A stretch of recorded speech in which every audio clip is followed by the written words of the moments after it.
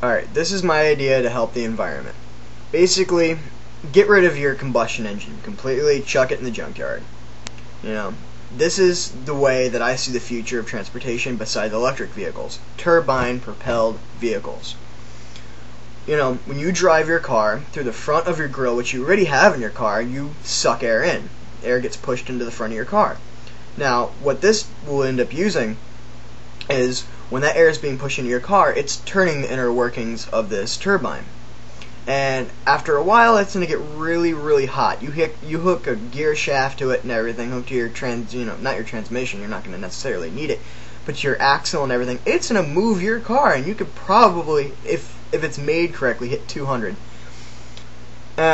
Basically, it would superheat to the point where you would need an exhaust. You would need a place for this air to expel, and it would start purifying air. When you superheat anything, it cleanses it. And basically you have your AC unit and everything, because this thing will start generating electricity at the same time. If you build this thing correctly, it'll generate electricity, powering your radio, your headlights, your car horn, everything you need to power your system if you need it.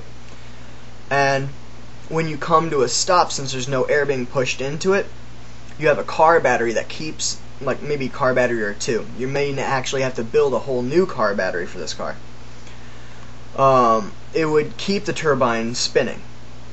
And as soon as you start taking off again, then the battery gets shut off and it starts running under its own power. And I live in Florida, and I get sick and tired of driving down the highway and seeing these huge ass semis blow puffs of black smoke, out the backside, and I choke on it. I live in Florida, it is hot as hell, and if I can do anything to change the weather here, I would love it. Because at wintertime, I'm still sweating my balls off while you people in New York are, enjoying your snow.